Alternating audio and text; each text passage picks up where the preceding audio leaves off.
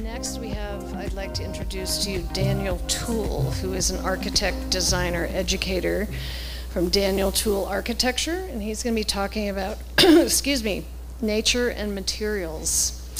Daniel has the most prized collection, and it is art and architecture books and sketchbooks that he's compiled from all of his travels, which in my conversation with him have been extensive. He would love to learn to fly fish someday, and his 2-year-old French bulldog named Chandor is in the audience, so please say hi to Chandor at some point in time. Please welcome Daniel Toole.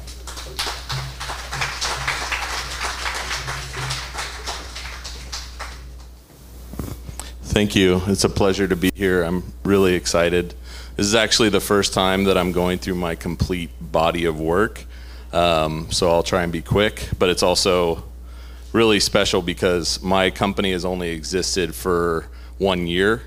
Basically, COVID led to leaving the firm that I was with while working on some of these projects that you'll see, and even though it was kind of a risky time, it was like, I think there's enough to go on, and it's been a great year, so I'm really excited to show you kind of a full year of production.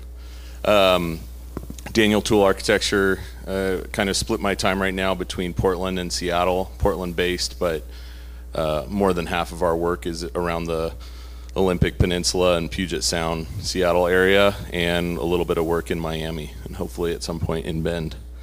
So I'll be talking about some of the values that I think are kind of organizing the practice at the moment. Oh, sensitive. I'm going to go over a little bit. I don't know how close I should hold this. Can you hear me if I hold it down here? Yeah, okay.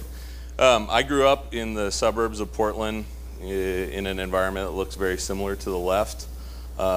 We moved to Oregon when I was 5. My mother's a Hungarian refugee, so I didn't think much of it growing up, but it was kind of a unique situation where every year or two we'd go back and visit my grandma and family in Budapest, Hungary, and I was born in Austria and spent my first 5 years over there before coming to the suburbs of Portland. And I think that those origins, and also having an American father and a Hungarian mom who fled communism to Austria, and a lot of those things I took for granted as a kid, but I've seen in the pursuits that have made the most sense to me in my work and life, that had a great impact on me. These are some of my favorite aspects of Budapest. There's a great swimming culture there, but the pools are like monumental, really beautiful spaces. This is a community pool in the lobby of an old hotel. And just the hustle and bustle and layers of history versus kind of my life as a young person in the suburbs of Portland, spending a lot of time in malls and things like that, which once I went to architecture school, I couldn't wait to get away from that stuff as quickly as possible. But there are also, even though I wanted to run away from Oregon a little bit, specifically Eugene, where I was studying, there were things that have left a permanent mark on me in Oregon. This is the Clackamas River going up to Mount Hood. I spent a lot of time out there with my dad and friends as a kid and learned to drive, and that's always been, basically I'll get through it, but I had to move away from Portland when the recession happened. It's when I graduated and there was no architecture work. But that place has always been, no matter how far away from Oregon and even the US that I've lived, that place has been really special to me. And when I was a kid, money was tight, so there was a lot of kind of trying to do cultural things in Portland on a budget. So window shopping was a favorite pastime, like walking up and down some of the best pedestrian streets. Northwest 23rd is here, and I actually just opened my first physical office on the 2nd floor above the pub and behind the psychic card reading office, which is on the right, which has been there since I was a kid, which is crazy. So coming back to this street where my family didn't have much money and we just really enjoyed being, missing the European city, and that's kind of one of the places you can experience that vibe in Portland. But now having my office there is a really special kind of circle that's been completed. When I finished school, it was 2008, and the only job that I could find was a corporate job in Seattle. So I'd been to Seattle once or twice before, but moving up there, this is kind of what the main production for architecture was like. Just this like more materials the better, and this was considered, modern architecture, and there was a housing boom that had just completed in '08 that really hit the brakes with the recession, of course. So there were a lot of these buildings sitting empty in the city, and then in the periphery, lots of buildings like the upper left. Just, there was something that I didn't like about it there, especially like now reflecting on some of the older places in Europe. There's just kind of a ephemeral quality of buildings, and there's so much money being spent and so much time and resources, and each one of these buildings you can see like 2 or 3 materials. So later in around 2010, I got a travel scholarship from the AIA in Seattle to go and look at how alleyways are used. And some of the people that saw the lecture last night, I was kind of obsessed with alleyways in Seattle because I'd never lived in a city with alleys. So I started to really go crazy and spend a lot of time in alleys, which was not normal in Seattle. Maybe not safe all the time either, but some of these are from some of the hill towns in Italy, Rome. I kept these little maps that I would cut up and chart out my path for the day along with sketches. And these are some of my most possessions now, are these sketchbooks that were really exhaustively documenting all these places I got to visit that I'd seen on slides in class in Eugene, and then realizing that travel scholarships, for any young architects in the audience, like those are an amazing way to use other people's money to go and see the world. It's pretty awesome. These are some sketches from Finland. Just seeing how different cultures around the world build, how their cities are laid out, what the building materials that are used. Growing up here in the Northwest, wood is prime, so being in places that use masonry. Venice, I have this practice of, after a really long trip, on the plane ride back, I force myself to do some mental mapping before I fall asleep on the plane and catch up from the endless amounts of time running around trying to find obscure buildings. So this is one of those mental maps of Venice, just trying to almost summarize the most significant features that stood out to me. And it's something that it's something exceptional versus taking photographs. When you sketch something, it's permanently burned into the hard drive of your brain because you really deliberately considered it. So at a certain point, I try and travel with people that take a lot of photos, so then I don't feel compelled to spend time behind my camera.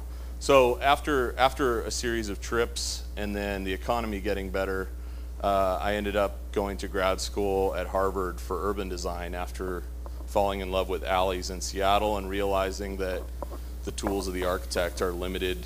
I really wanted to study how can I expand my tool and skill set to be able to approach an entire city or a campus or things outside the scale of a single building. And then over the course of the studies at Harvard, it was a 2-year degree program, but I stretched it out into 3 years because it was I was thinking, I'm an older student, I'm going to be able to kill this, it's going to be easy. It was so stressful that I took a year off and lived in Berlin on another scholarship. So that, after working in a corporate office in Seattle for 5.5 years, I really wanted to spend time with some of the architects whose books, that I'd studied religiously since school. So that led to working for these 3 offices: Barco Leibinger in Berlin, Rick Joy in Tucson, and then coming home to Allied Works most recently here in Portland for the last 4 years.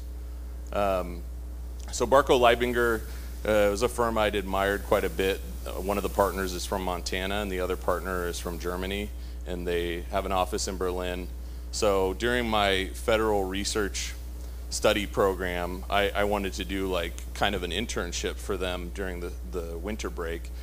So I came in and I started doing some research, and then they were like, do you by chance want to help out on a project? We have a project in Chicago and none of the staff speaks great English, and we'd love to get your help for a little bit on this. And then it ended up being so involved that I quit my scholarship. I canceled the scholarship and then stayed on in Berlin for 7 months as the project designer for this showroom for a German metal tool, basically stamping, punching, cutting, laser cutting.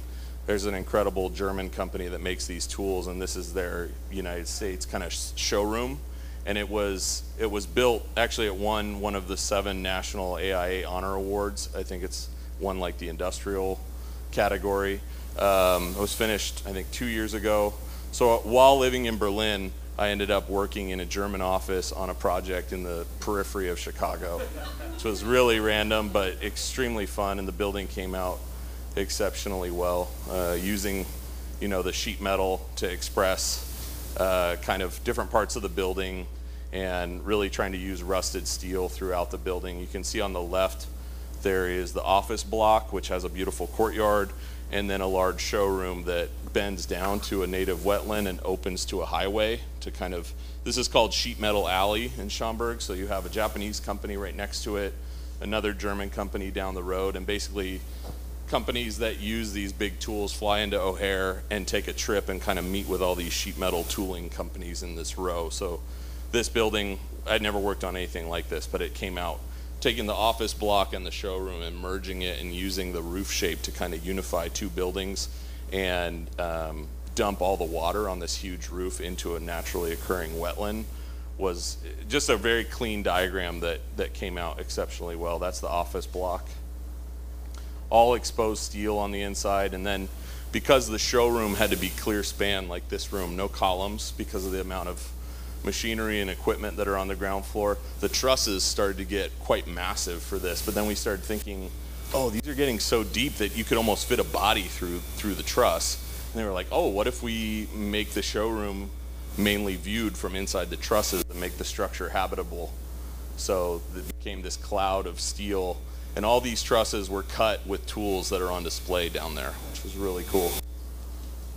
So then moving to 2017, I had been in Tucson, and the project that I got recruited to go down and work with Rick Joy on got canceled. I met my lovely wife who's here, who's from Tucson. And then I asked her, I said, hey, I think I have an opportunity maybe to move to the West Coast. I didn't know where yet. I didn't quite want to move back to Oregon. I wasn't ready to like fully settle in. But then a friend of mine was like, I think Allied Works really needs someone about your age and your skill level. They're building a museum in Corvallis. And I had actually followed, this building has had a gestation period of about 15 years. And I was shocked. I was like, oh, there's going to be an Allied Works Museum in Corvallis? And then during the interview, they were like, we have this project, and we're looking for someone like you. So I was like, okay, I'll do it. So I moved back to Portland to manage the Benton County Historical Society's new museum in downtown Corvallis, which just finished this year. So it was a very stressful, very exciting 4 years to come back to Portland. My parents were ecstatic, and I think I lost a handful of hair learning how to get a museum built in Corvallis. When I moved to Portland, the lot looked like this, and then now if you drive by there, it looks like this. The building is 4 structural bays, ceramic. Each one of these tiles is hand raked and crafted in Japan. But if you go around Corvallis, I never noticed this before, but there's a long-standing tradition of ceramic tile-fronted buildings from the turn of the century. So this building really sleeves in and mimics the kind of scale of some of these smaller, older buildings that you'll see on any small town's main streets in Oregon, and then takes the kind of porcelain facade into 2021 in a very beautiful way. And the roof is modulated to capture north light, and there's this incredible collection, the Horner collection, which came from Oregon State, mixed with a bunch of personal contributions to this museum, and it's all about the history of the Mid-Valley and the kind of the Willamette area. And it's an incredible, you wouldn't expect this in Corvallis, but it's really amazing, and it just opened, so you should go visit it. Basically, when we finished, nobody could go inside because of COVID, which was weird. So coming up, there's a main stair, and then you enter into the second floor where each one of these 30-foot wide galleries captures north light and diffuses it over all these strange artifacts that have been collected over the years. It's like the most amazing antique shop. And you can see all the crazy stuff that's in there. It's really cool, and the light is really special. And there's bay windows that pop out, so you can kind of take a break and look down the main street there in Corvallis while absorbing the collection. So that project finished, and then there was just not a lot of work, so I kind of had to take some unpaid time off at the office, and then I was thinking, you know what, I've been working on some side projects in Seattle, and I think that there's enough momentum that I think it's time. Like, this is a weird time to start a business, but I think it's time to go. So last year I started my own office,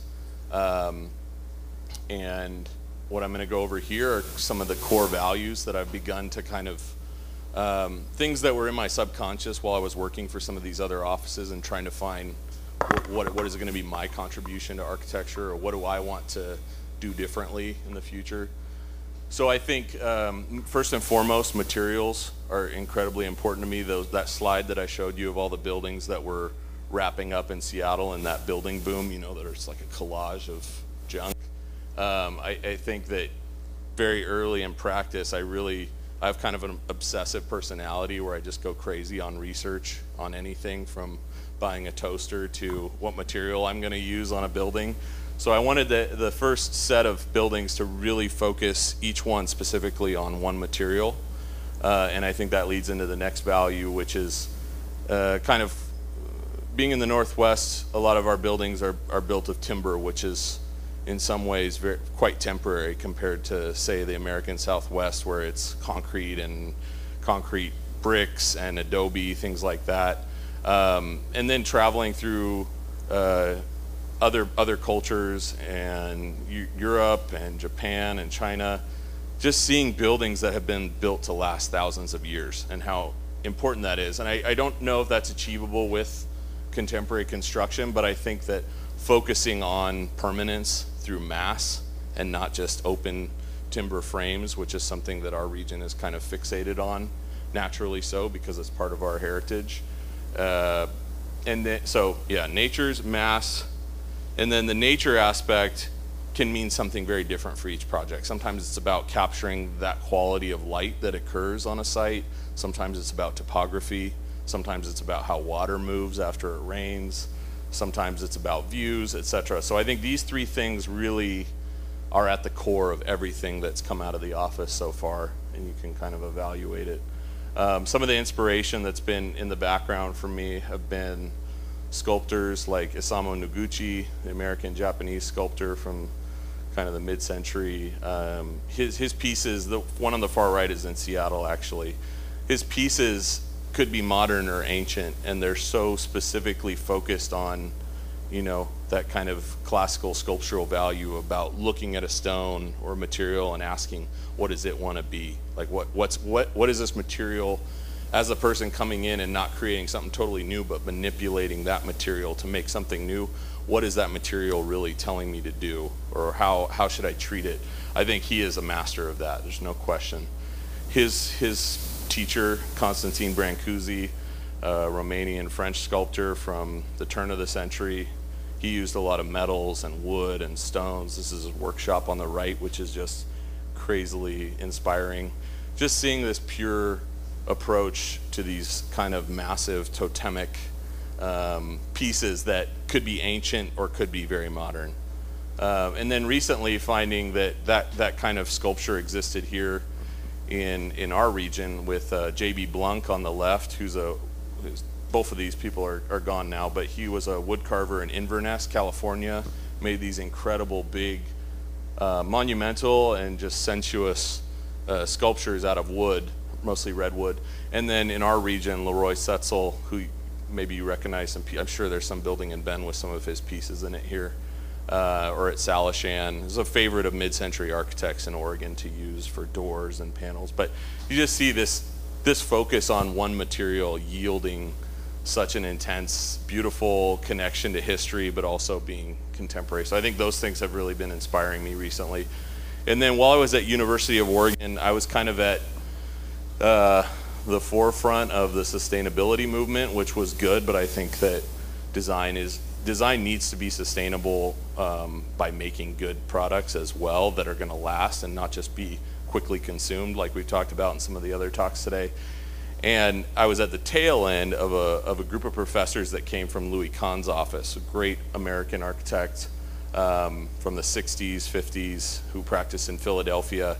When he passed away, about 6 people from his office came to Eugene and started teaching at U of O. Most of those people were gone, but there was still kind of the ghost of that pedagogy and some of the values that came from this office. And I think that has always been a guiding light for me. From a library on the left to a house on the right, there's this approach to mass and permanence and a respect for materials, and even a little bit of kind of understanding how to use the ability to make a building monumental, even if it's as small as a house. I think that's something really powerful.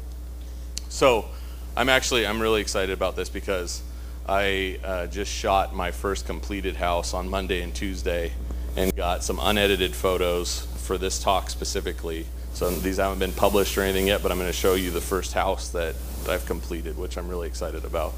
So this started about 5 years ago. There was one unbuilt lot for some friends' parents in Madrona, which looks out over Lake Washington. And the wife is Swiss, and the husband is from Philly. And basically, she wanted a Swiss concrete bunker to retire to, and he didn't want to piss off the neighbors. So we found this kind of hybrid of the concrete being the main living spaces down low, the hearth, the courtyard, and then where the bedrooms are up top and where most of the neighbors can see, we did it in wood.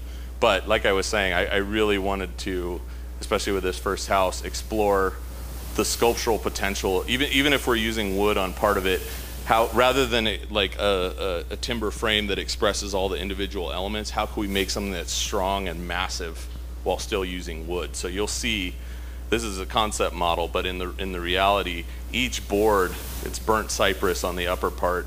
The concrete is board formed with rough cedar planks, and the contractor worked with me in an incredible way to align all the boards of the upper portion with the boards that formed the concrete below, which I didn't think was going to be possible, but it turned out really beautiful. So really quickly, the plan is the lower floor. So you have kind of service spaces on the far right, and you can see how close the neighbors are. It's a very tight urban Seattle site, so no windows on the long sides. Some openings here to a street side garden, kind of an entry area and a courtyard, and then expansive views of Lake Washington. And then this bar here, the lower bar, has most of the place that you spend most of the day in the house, with a kitchen and dining room spilling out onto this street side garden, and then the living room and double-sided fireplace that can slide out into this covered area here or into this courtyard, which really becomes the heart of the house. And then things like laundry, office, garage, stairs up to the bedrooms are kind of held in this two-story compact bar. The section is really special because you can see how close the neighbors are. It was like, how do we, it's going to be beautiful with floor-to-ceiling glass at two ends, but the spaces in the middle are dark. So we have all this beautiful rough concrete. We really need to show those qualities off with diffuse light to capture the shadows and imperfections. So you can see there are voids like here in the living room, the courtyard itself driving light deeper into the plan, the stair having this skylight here where you couldn't have a window because you'd be looking into the bathroom of the neighbor, but you're getting light from above and really highlighting this deep and carved out house. So this is kind of some of the first attempts at getting the concrete right.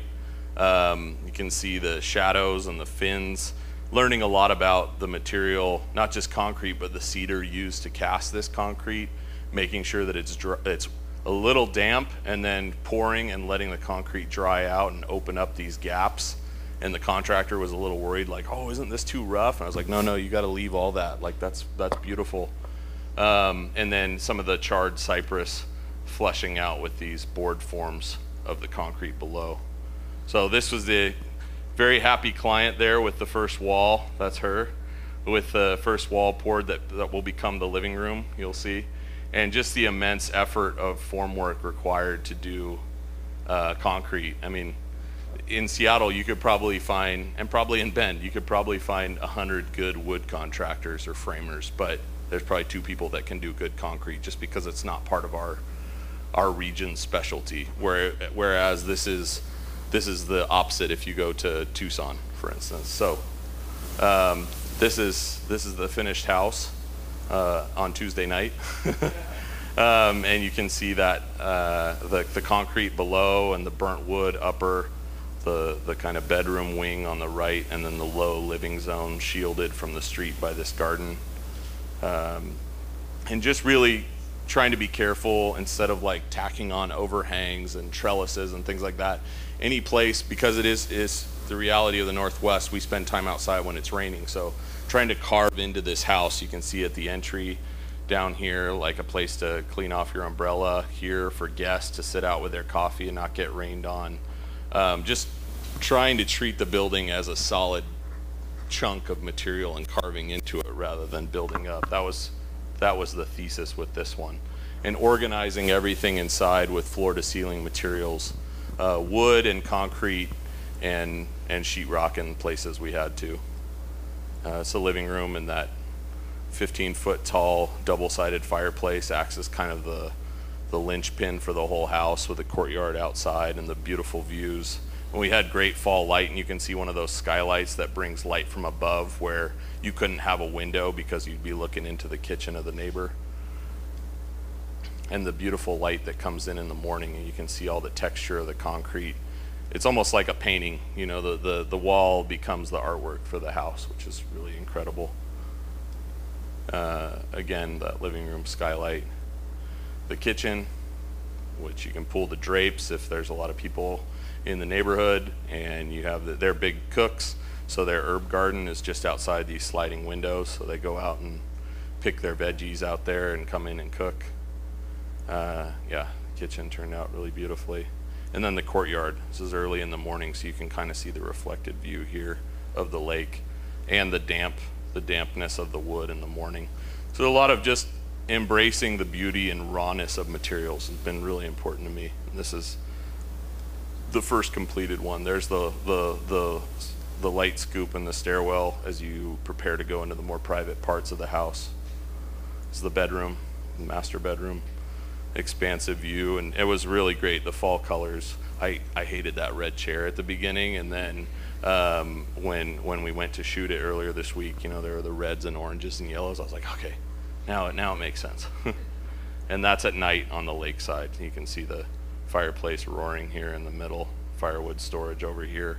And the night before we shot, I came up to just clean the house and get it ready, and it was raining, and it was even more mystical because all the concrete was wet, so all the light reflected off everything. It was just a really powerful experience.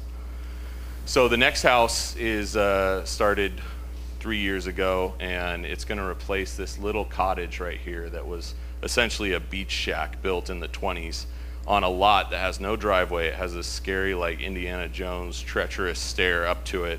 And this is kind of a special testament to the working process of the previous house. The builder of that house, whereas most builders after something like that never want to see the architect again, he hired me to design the house that him and his wife are going to retire into, which was really special. Actually, he's watching, so shout out to Phil. His house here is a 30 by 30 single floor cottage, and because of the site limitation, this house's essay became on a repetitive timber frame, but instead of a timber frame expressing all the individual elements, I really wanted to treat this, even though it's a fairly compact house, try and treat it in a like almost make a little monumental shrine out of wood as a testament to Phil's fine carpentry skills, and his wife's actually a great woodworker too, so they're gonna start building this house this month, which is really exciting. So we came up with a kit of parts and a grid, because everything that goes into this house has to be carried up that stairway. So these beams and posts are all off-the-shelf lumber sizes, all Doug fir, a lot of repeating details to get this framework that some places, like near the top where it bulges out, becomes a panoramic. Oop, I did something wrong. Uh-oh. What do I press? Okay. Yeah, there we go. So all these pieces are going to have to be carried up by 2 people up that stair. So it's a really simple system. The basement has a yoga studio and his wood shop. The stair is at the left, taking you up to the bedroom floor. And you can see how all the rooms tie into that structural grid. And then at the top floor, it bulges out with kind of a Japanese style covered deck all the way around the top. which will offer views to the lake and to Mount Rainier when he hasn't really had a view the whole 20 years living in here. And now this whole top floor is like a wood jewel box looking out over the lake. And this model, there's a huge western red cedar in the back of this house that you could reach out one of the windows and touch when it's done. So the first model we made is made out of that same cedar, so you can smell it, and the textures are there, and you can see the proud owner standing up there at the top. And my dad, when I showed him this, he's like, it looks like a forestry lookout tower, which I was like, that's cool. I like that metaphor. And the yoga studio and wood shop, where a lot of the pieces of the house will actually be built down here in the wood shop. And then the top floor, literally, there's one box that has the powder room or small bathroom, the kitchen, and the pantry, all confined into that one pod. And then everything else is totally open with that wraparound porch and a stair up to a roof deck on the very top. That led into the next house, which is also wood, on the northern tip of Anderson Island, which is the southernmost island in the Puget Sound. For some awesome clients who are also watching, shout out to the Forches. They have this incredible site that even just going out to this site the first time, I was so excited because everything I'd worked on up until that point had been in the city, where the form in many ways is a result of all the setbacks from your neighbors. So here there's no setbacks other than from the ocean, and there's this incredible naturally occurring meadow in the middle of the site. So this one really, kind of the way the trees have gathered on this site drove the shape of the house. You can see it's a fairly big piece of property, and there's this naturally occurring clearing in the woods right before the drop off to the water. So they wanted a rental to generate passive income after retirement, and then their main house is here. So it's kind of a three pods unified. I like the idea that if there's ever a really big family gathering, you can go from the master bedroom all the way to the furthest guest bedroom in a rainstorm and not get wet. So there's a covered porch unifying all three of these pieces, and it's contorting to the shape of the actual tree line on this meadow. So you kind of take a natural dwelling place of prospect and refuge at the tree line, looking out towards the water with your back up to the woods. These are some of the initial sketches. There's a really beautiful giant madrone snag that becomes one of the hinge points to separate the kind of the house from the rental, and the tree line behind. In the plan, you can kind of see the rooms march along. It's a fairly compact house, and there's little bays of service and bathroom and laundry room and hearth to interrupt these otherwise free-flowing spaces, and then everything's unified by that covered deck. This is the model that we took to the first concept presentation, and this client, one of the coolest things about this client is, at the beginning of the process, rather than handing me like 20 Dwell magazines with post-it notes all over everything, like do this plus this plus this, they were like, we want to treat this like going to a sushi restaurant in Japan, and we want what the chef recommends. So they let me go for a month, and it was incredible. I thought it was going to be hard. I was like, oh, what do I respond to? But I just approached it like, what would I design for my own family? And it was incredibly liberating, and I'm really excited about the product. So you can kind of see this low-slung house that's caught between these trees at the edge of the meadow, with kind of an opaque back to the forest with little gaps where you can come in and circulate through the house to find the water through. And this is the approach from the trail, and this big madrone snag that causes the inflection in the plan where it folds around that tree, and we leave that and accept it because there's birds of prey that nest in the top and the water beyond. And then you come around the side, and that's the view side where it's glass and less wood, more glass, and each room slides open. So in the summer, you're basically living outside in this thing. A humble material palette of exposed timber structure and plywood, but all stained kind of a driftwood gray to unify all the pieces and make a really calm environment there between the ocean and the forest. This is one of those corner areas between some of the pods. This had to be enclosed so that in December, when it's a snowstorm, they don't have to walk to their bedroom in the cold. Originally it was open, but then we realized, oh, it can be closed in the winter, and then in the summer it all opens up and we treat it like a porch. That's the trail into the woods behind. And then the next house, so yeah, it's been amazing. This is besides the house that the finished photos of, all this stuff has been designed within the last 12 months, which is really exciting. This is a really crazy site. Awesome client as well, Minku. This is on the southern end of the furthest water body in the Olympic Peninsula, just west of Olympia, on top of an old, what used to be an underwater volcano 50 million years ago. So the views are incredible. That's Eld Inlet coming in, and it's almost like you almost feel like you're in some kind of Viking movie in the fjords or something. So there's always clouds hanging over the site. There's all these alpine mosses and lichens, and this rock formation here that's bulging up through the ground, that is a 50 million year old basalt lava flow that became the kind of conceptual underpinning for this house. So I started, this was a really cool process because I had some time before we really got going to start using the medium that I use to capture things when I travel. So I keep a watercolor pad about that big. So I pulled those out and I started sketching on the side and thinking like, how could we make a house that's made out of wood but feels like it's an extension of that ancient rock formation. So starting to look at the rooms as boulders and like caves, like a wooden cave on the bottom right. I was thinking I'm gonna show this to the client and they're gonna fire me and be terrified of what I'm doing. But they weren't. They were really excited. So this was the first model we brought to the initial concept presentation, and you can see that the model it's walnut and maple, but the walnut is treated homogeneously with that stone that's at the centerpiece, and it becomes an almost rock outcrop that can be pulled out of the model. So I pulled that out at the very end of the presentation. He got super excited, which was awesome. But then I think they were like, "Oh wait, that's our house? Like, what is that?"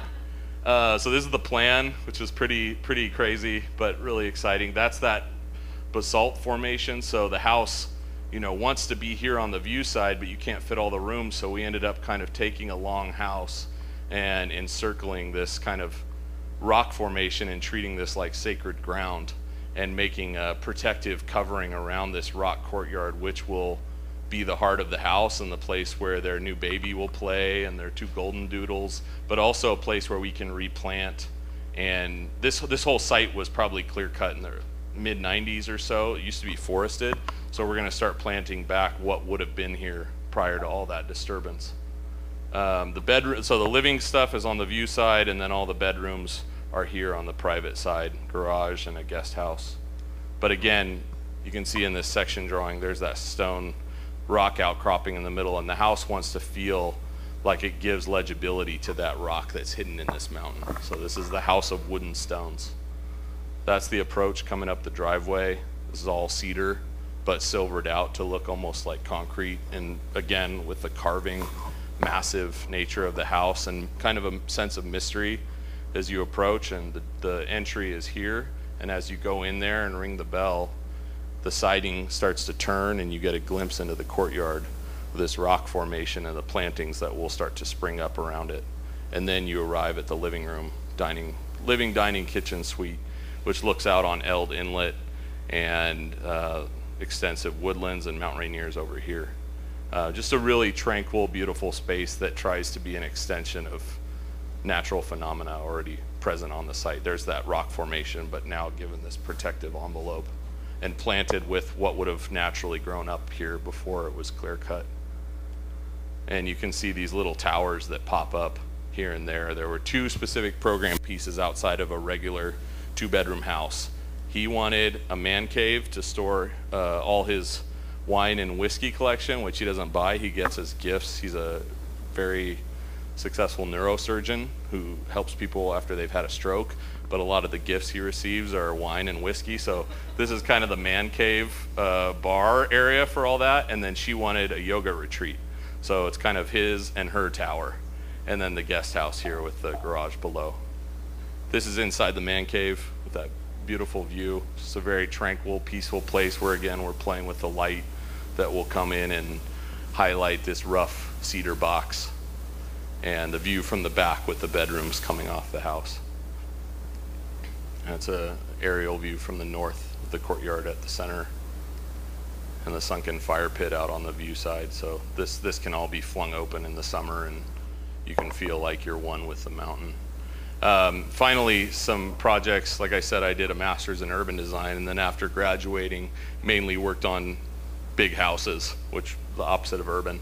But thankfully, some people got to see this last night. In 2013, kind of the culmination of my obsession with alleys was getting a message on LinkedIn from a developer in Miami asking if I wanted to come down and help with visioning for some alleys that were going to be in their development. I was like, oh, this can't be real. Nothing good ever comes through LinkedIn. And sure enough, it was real, and they flew me down while I was in school to look at this alleyway in 2013, which was mainly dumpsters and some scrubby plants that weren't doing so good, and garbage cans, etc. And I had just published a book after doing a few scholarship trips to go see alleys in Australia, Japan, Chicago, San Francisco, Australia, just really trying to find where places were really using the alleys as a resource so that I could bring that knowledge back to Seattle to try and help out there. So they found this book online, which is crazy. You can still buy it, but I never think that anybody's buying it.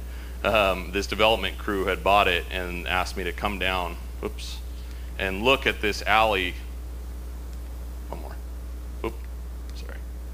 This alley in 2013, it's kind of a series of alleys, and come up with some ideas. So I was really struck by the eclectic Art Deco and kind of Spanish colonial architecture in Miami. I'd never been to Miami before. It's like the complete opposite of Oregon.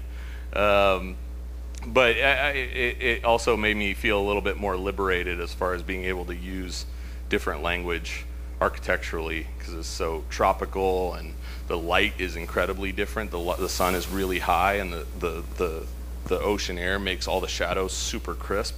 So I came up with this idea of like a ruin occupying this alley and giving it a new life and identity through this series of concrete arches. And again, I thought, oh, they're going to think this is a crazy idea, or what is this guy thinking? But now it's not going forward. There we go. So this sits down, it ended up turning into two projects, basically rehabilitating these alleyways in an otherwise very shiny new shopping district. And I had been studying conic sections, which I'd never heard of before grad school, but basically if you slice through a cone, the geometry of the intersection is either a hyperbola or a parabola.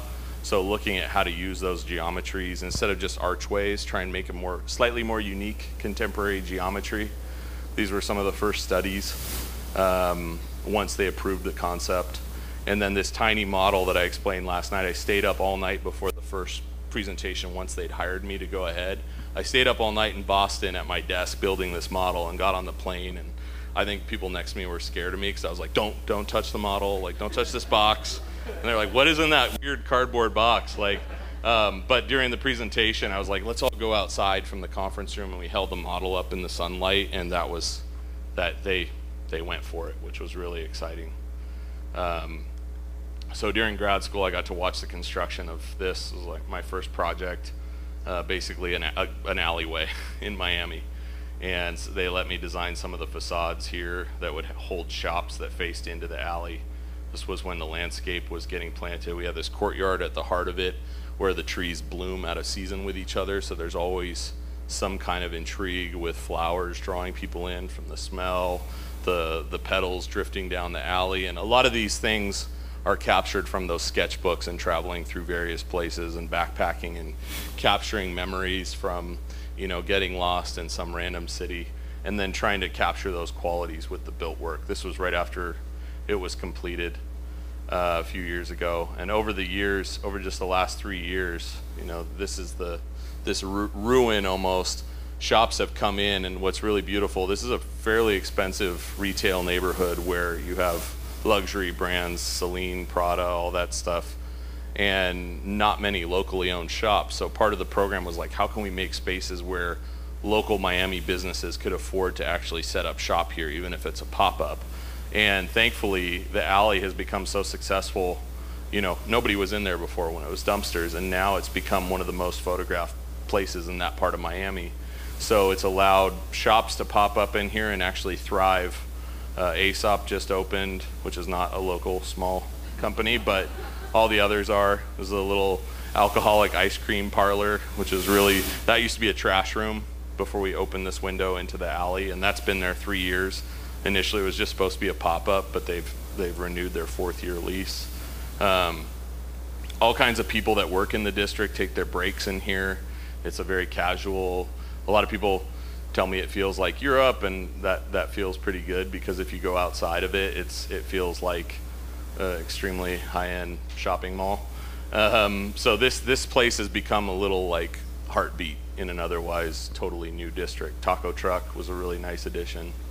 And this is really fun. I just love going on Instagram and checking the tag and seeing how people use it, from an art installation last year with these pink gorillas hanging in here to engagement photos, fashion shoots, selfies. You know, you can find everything. It's really fun to see something that was sitting on my desk all of a sudden be taken over by hundreds of people and made their own.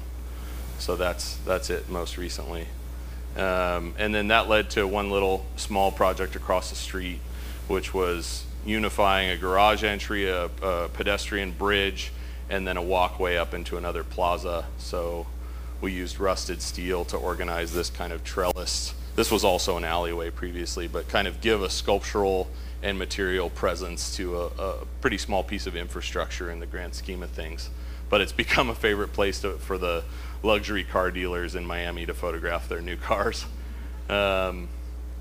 Then most recently, moving back to Portland, when I worked at Allied Works, I started to make connections with people in the community that I thought I might want to work with eventually, and I got the privilege of meeting this awesome developer, Ryan Zygar, who's watching, a few years ago. And when I left Allied, he's always had this dream of doing a modern housing project in the periphery, like in the suburbs, bringing modern architecture to the suburbs in the Portland metro area. So last year he hired us to do a study for 20 houses in this type of environment in Philida, Washington, which we just won an award for. It's kind of funny, the first award the office wins is for a suburban master plan project, so something I never thought I'd be doing. But we had a lot of fun designing these 20 homes to be almost like small wood sculptures that are very opaque to the kind of typical suburban views outside, but then on the back they open into a wetland.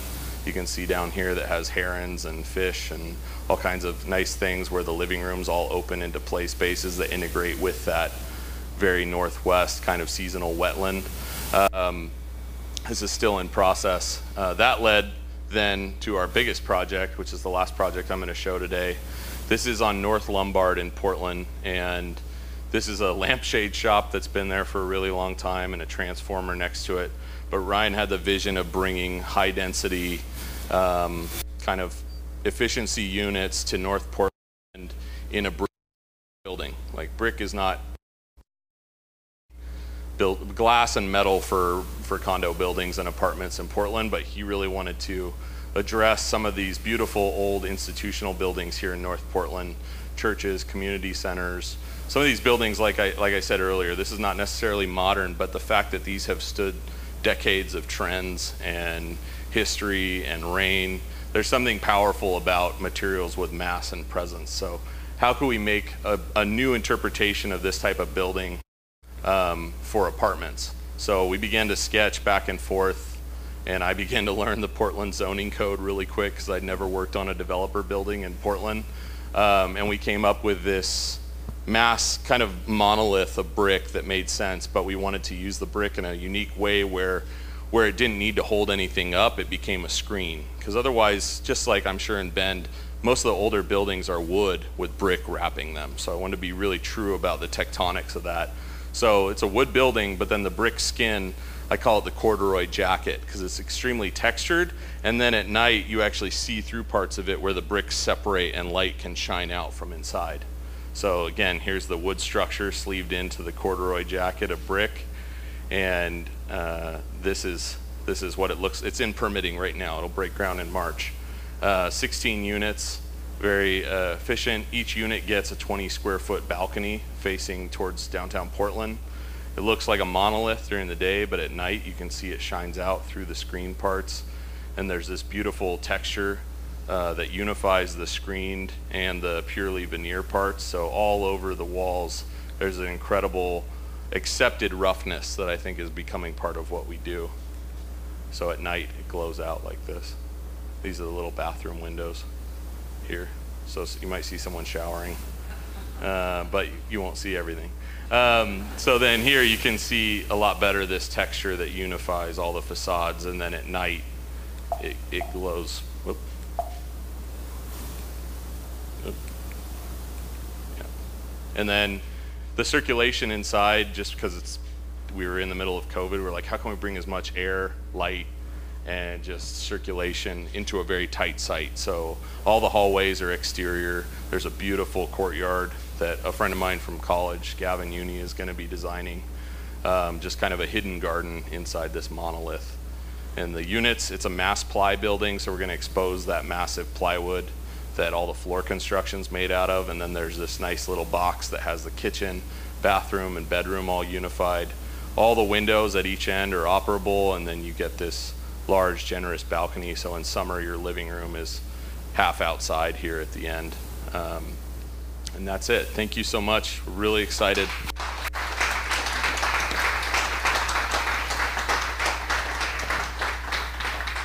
Thank you, Daniel. Thank you. Yeah. Do you have a second? Yeah, sure. Have a seat. I'm not going anywhere. And thanks to all of Daniel's clients that are tuning in, apparently. Yeah, thank you. Yeah, that's quite nice of you. I'm so interested in your interest in alleyways and liminal spaces, and it's just, what do you think really happens in those places that you can make them more a part of your community instead of just these empty, desolate places?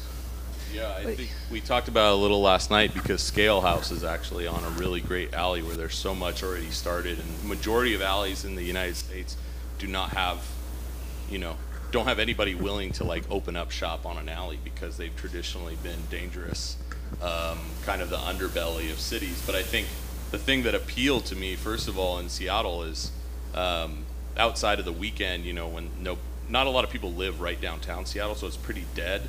I lived right on the edge of it, so I'd go explore on weekends, and it was like you had the city to yourself almost. And the alleys, because of Seattle has bigger blocks than Portland and bigger streets, so there's kind of this lack of intimacy. And when you travel to, I don't know, Paris or Italy, we're all drawn to these tiny little streets that are at the scale of the human body. And I think that the alleys, that's kind of what they stood out to me as. It's like this untapped potential. They were there for the stuff. Mainly alleys were built for transporting waste and goods in American cities, because cars were already such a big part of our grids, etc. But I think now people are realizing, like, oh, we can be more intelligent with our infrastructure, and we have all these, Chicago has like hundreds of miles of alleys. It's crazy. They have the most alleys out of any city in the world.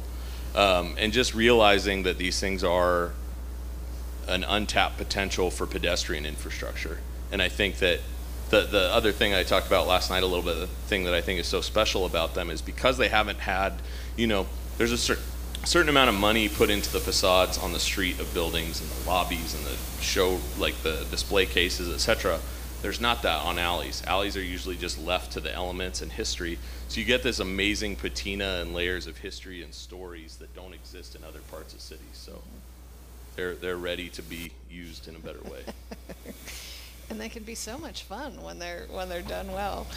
How do you differentiate between? How is your approach different between residential and commercial? Because you do both. Are there different priorities that you kind of take into account? No, I mean the logistics of the program. I mean, I'm really excited that. Through great clients, we're continuing to be able to do really awesome houses, but I dream of doing public buildings so that all the efforts that go into making houses and buildings can be shared by everybody.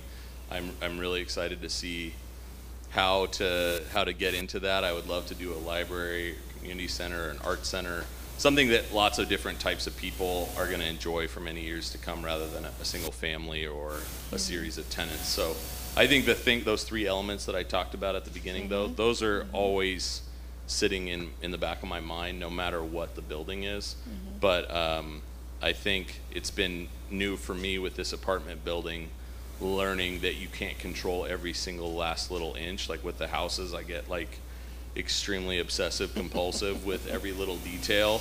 But in a bigger building, you have to let some of that go and focus on the stronger big idea.